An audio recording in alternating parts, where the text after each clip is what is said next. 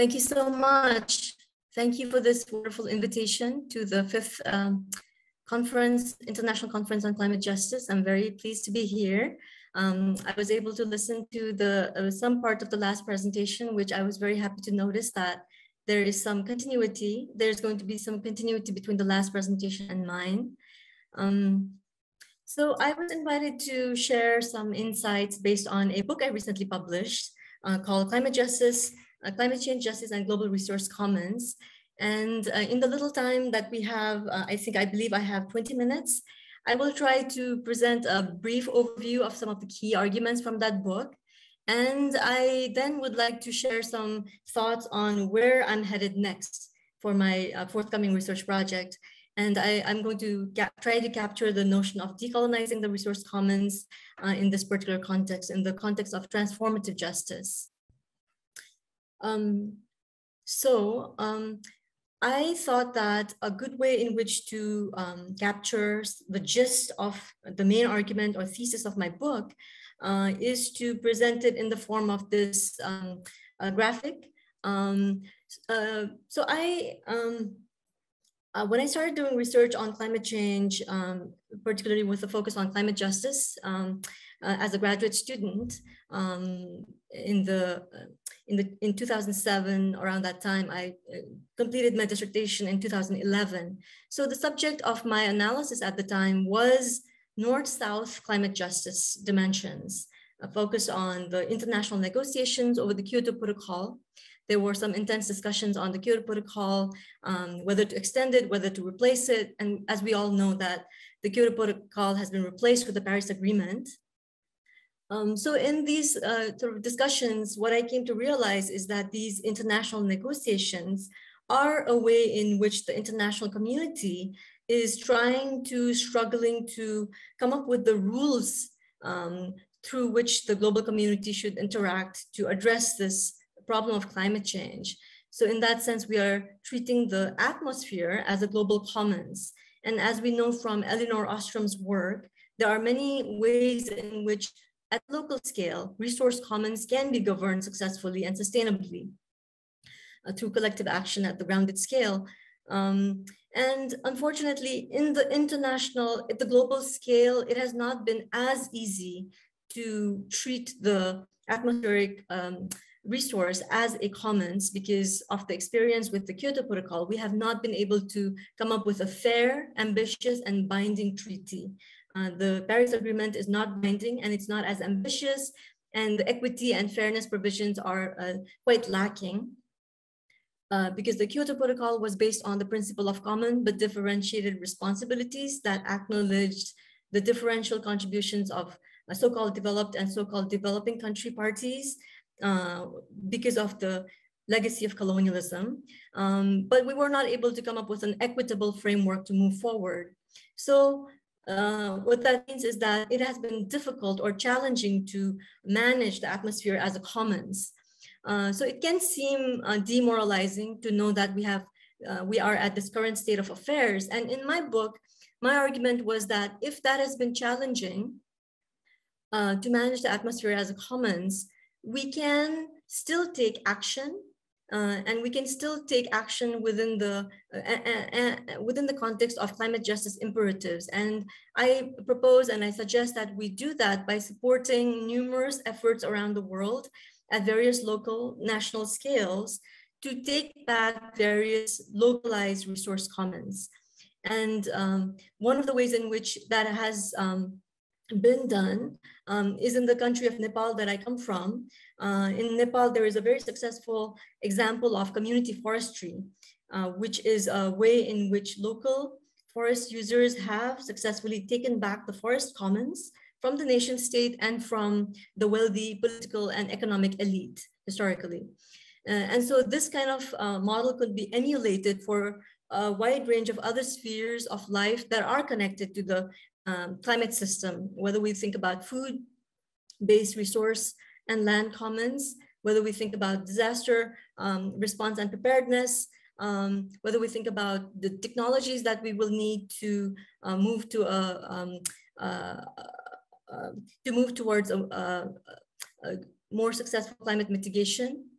And when we think about some of the most important climate action we need today, which is to keep fossil fuels in the ground, I argue that the ability of localized communities to keep fossil fuels in the ground can be thought of also as an enclosure of the commons.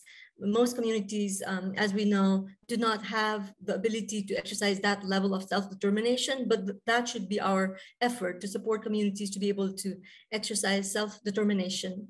So there are other examples in which localized resources are managed as a commons. Another example comes from the example of Hiti, which is a traditional ancient mechanism through which water is provided to local communities. So then what I propose here then is that one of the ways in which we can conceptualize decolonizing the commons is to insist on these kinds of transformations. When we think about transformative justice, the attention seems to be focused on structures, economic structures such as capitalism, and to transform capitalism towards a more socialist world is a very honorable goal, but can be a daunting one to pursue. In the climate justice and environmental justice literature, there has been a lot of arguments for how we need to focus not only on distributive and participatory justice measures, but on structural change. And structural change is usually conceptualized in the sense of changing the structure of capitalism. But my argument is that we should also be able to conceptualize transformative structural change in the context of supporting local communities' pursuit of self-determination, self-governance, and autonomy in the pursuit of their sustainable livelihoods.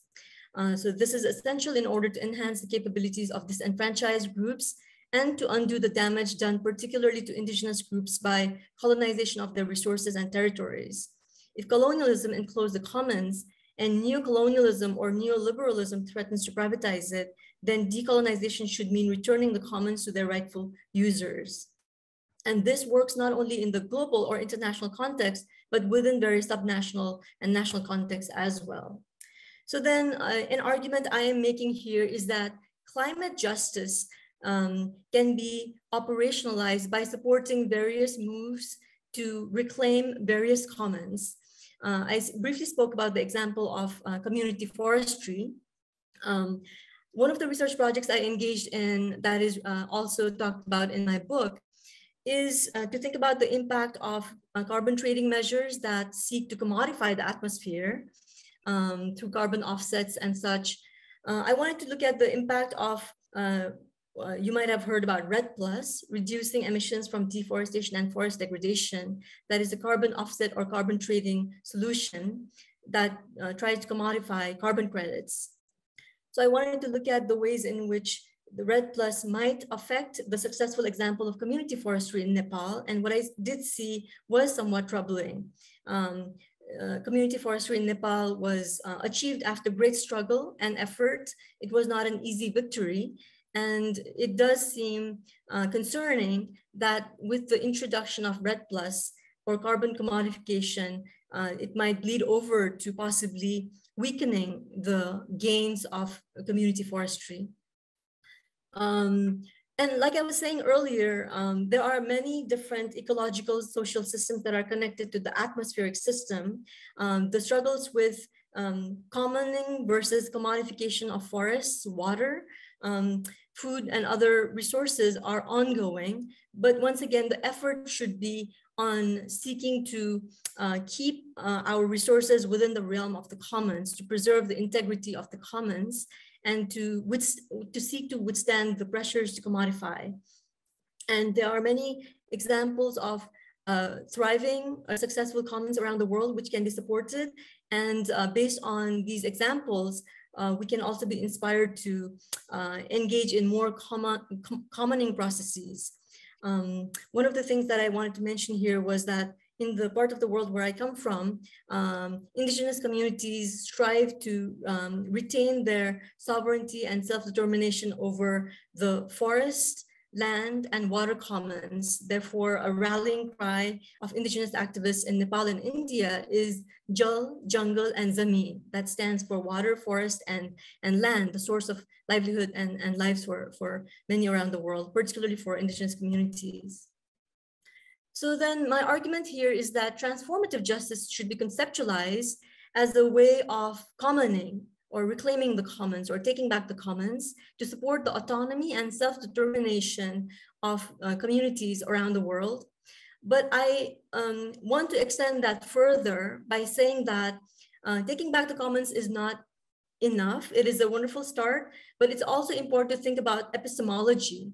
Epistemology has to do with the ways in which we produce knowledge and the ways in which we validate or invalidate various knowledge practices. And as the last speaker spoke, I noticed there was a mention of epistemic justice. So this is what I'm also arguing, that transformative justice should include not just commoning practices, but also measures to support genuine epistemic justice. And this is a way, a critical and crucial way through which we can decolonize our practices around climate change. What I'm saying here is that it is important to govern the commons from the local scale, but also how communities get to govern matters as well. So whether communities are able to exercise their traditional practices that give them continuity with their ways of living and ways of being and ways of knowing. An argument that I'm seeking to make in my current and future work is to show how these three are inherently connected. Ways of knowing having to do with epistemology, ways of being having to do with traditional cultures and worldviews, and ways of living that has to do with traditional practices and rituals. And here I think it's also important to recognize that many of those who we deem to be climate vulnerable in the climate justice and environmental justice community, marginalized communities, vulnerable communities are oftentimes looked at as victims to be rescued. There's a saviorism element involved in these approaches. And I argue that one way in which we can decolonize these efforts is to think about the capabilities of traditional communities and what is and what exists in the ancient practices and knowledge systems that are increasingly becoming erased and weakened and threatened by modernization processes around the world. So to try to help traditional communities retain their practices and to be able to utilize their traditional ways of being and knowing and governing seem to be critical measures in supporting their resilience and their ability to adapt to climate change. And in some cases, as I mentioned with the keeping it in the ground, these efforts can also help with climate mitigation as well. There in the environmental studies field of study that I usually work within, there is a lot of interest in interdisciplinarity, that we have to draw on various disciplines and engage in integration among the disciplines in order to address the pressing issues of our time, such as climate change.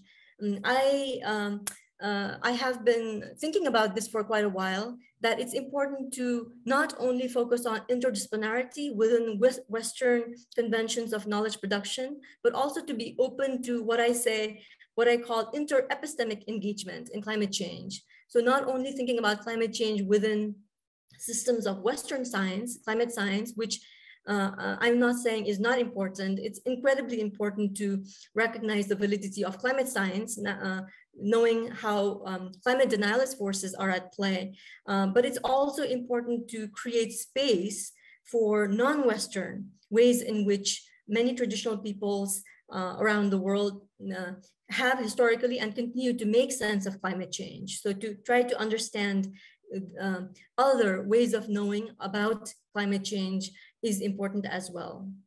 And I asked the question, is there epistemological equity in the work of integrating traditional knowledge and Western Eurocentric climate science? And I think we all know the answer to that question.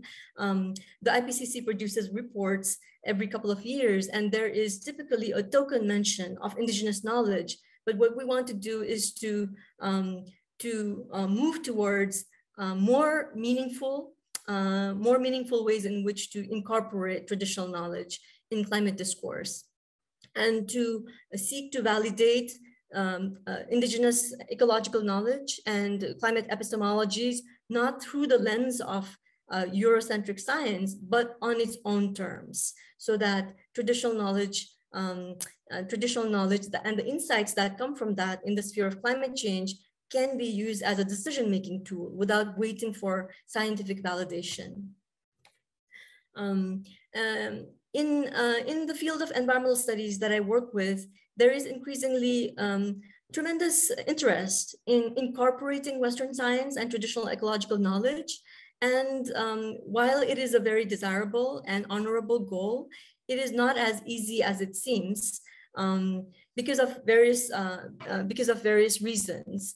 Foucault has talked about the power knowledge, power dynamics, and this does seem to be present in these efforts to integrate Western science and indigenous traditional ecological knowledge.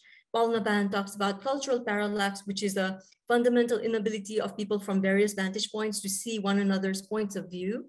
And incommensurability has to do with the ways in which there is a translation challenge between different points of view or worldviews. And this might be possible in the context of or efforts to integrate traditional knowledge and Western science.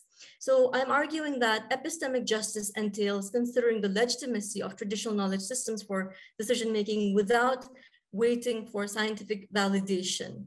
Spivak talked about the question of how the subaltern speaks, but whether people in positions of power are able to hear them or not is a different and more challenging question. So we need, in the context of indigenous knowledge, those of us who are in systems of hegemonic knowledge production spaces, such as our universities, we need to make a particular effort to try to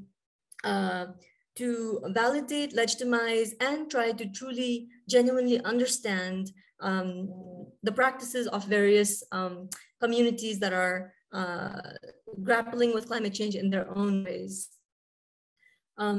Geographer Emily Yeh also, who did some work in interdisciplinary sort of communities in the context of climate change, made these kinds of observations that the efforts to bring them together are wrought by these power dynamics. And among other things, she has argued that it is important to recognize the embodied practice of traditional indigenous peoples as knowledge, and to validate these experiences as knowledge and to use them to understand climate change better. I would go one step further than the argument that we need to validate the experience of indigenous people. And I would argue that many indigenous people, including the one that I belong to, the Newa, as well as many others around the world, have their own knowledge practices. So beyond collecting their experiences and their observations, I think that we can also be studying, even if it's not easy to do within our disciplinary constraints. I think that making an effort to try to make sense of traditional ways of being, knowing, and making connections to traditional ways of governing is quite critical. In this realm, Linda Tui Wise Smith, who has published Decolonizing Methodologies, has done tremendous work in showing that there are indigenous practices that, when you study them closely, have tremendous sophistication and ways of making sense of the place of humans in the cosmos. And these are things that interest me quite a bit. So in my own future research work, as I suggested earlier, my future work is going to be focused on examining indigenous climate epistemologies. And I came up with a framework I think that is useful in doing this work. So this framework consists of 3 pieces. One has to do with examining closely the mythologies, the origin stories, prophecies, and other pieces of traditional cultures. And I'm seeking to and proposing to do that. I've started to do this for the Newa culture that is indigenous to the Kathmandu Valley in current day Nepal. And there are many different stories and epics and practices that I think can be encapsulated as indigenous ways of knowing. There are also a number of cultural practices related to floods, droughts, and disasters that I argue are very relevant to thinking about climate change and how ancient people historically dealt with these weather-related anomalies. I will very briefly, if there's time, speak about the Machindanath Jatra in this context. So then also importantly, these indigenous ways of knowing and being are, I argue, connected with indigenous ways of governing, like the Guti institution shows in the context of Kathmandu. So Guti is an indigenous resource management, resource governance institution, but it is more than just an institution. It's also integral to the identity of the Newa people, and it is under threat today. So in the settler colonial context, the nation state of Nepal, when the Nepal was created, the tradition and the institution of Guti has been compromised by the Nepali nation state, but Guti continues to exist in various more compromised forms. And one of the realms in which it continues to exist is in the management of these traditional water infrastructure that I mentioned earlier. They're called hittis, and they provide water within the realm of the commons, in the sense that you don't have to purchase it, and the infrastructure is increasingly compromised by modern development, such as roads and other infrastructure, city infrastructure. But there is an effort to preserve Hitti as part of heritage preservation in Nepal. I find that in these sorts of instances, indigenous knowledge and governance is threatening to the nation state, but cultural practices being preserved are not as threatening. So in this way, in a compromised way, the practice of Guti has continued, and there are many other instances in which it continues, but for now, I think this is just one example. So through the sphere of culture, there continues to be the practice of Guti as a resource governance mechanism, which can, I think, be scaled up to be more effectively used as an indigenous governance sort of practice. So one of the other ways in which the Guti comes into play, so then, so the Machindanath Jatra is one of the traditions that are connected to praying for rain in a context of drought. And there are other traditions such as the Swasthani Brat Katha, which I think is very interesting because it is a older than 16th century practice that speaks to the possibility of sea levels rising and engulfing humanity if fossil fuels are dug from the ground. So in that early era, the idea that these ancient practices already had prophetic warnings about climate change is very interesting and important to study and understand. So in conclusion, I would say that climate justice should be thought about in ways that go beyond simply distributive justice or participatory justice that has been the focus of much discourse.